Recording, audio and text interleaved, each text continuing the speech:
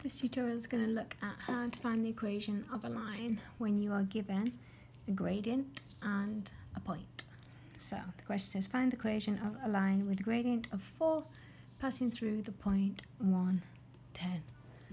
So remember, the first thing we need to remember is the equation of a straight line is y equals mx plus c.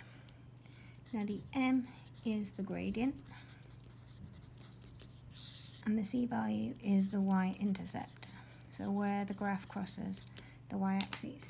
Now in the question we're given that the gradient is 4, so straight away we can fill in y equals 4x plus c. Now we don't know what the c value is, but we do know that when x is 1, y is 10, because we're given a coordinate. So when x equals 1, y equals 10, and I'm going to substitute this into this equation here. So y is 10, which equals 4 times x, 4 times 1, plus c. So 4 times 1 is 4. If I move that across and subtract 4, then I get 6 equals c.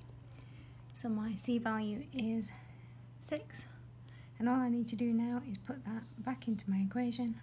Y equals 4x plus 6, and that is the equation of my straight line with a gradient of 4 passing through this point.